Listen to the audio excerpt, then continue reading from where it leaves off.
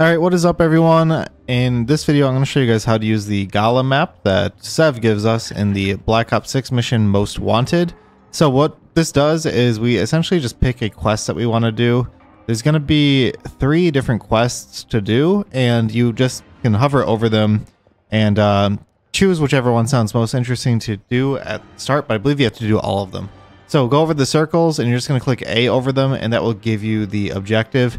Don't worry if you pick the wrong one because you can switch them at any time. But that's really all you have to do to use the Gala map in Call of Duty Black Ops 6. I hope this helped you guys out. Leave a like and comment for the algorithm if it did, but do not subscribe to me. So have a good day.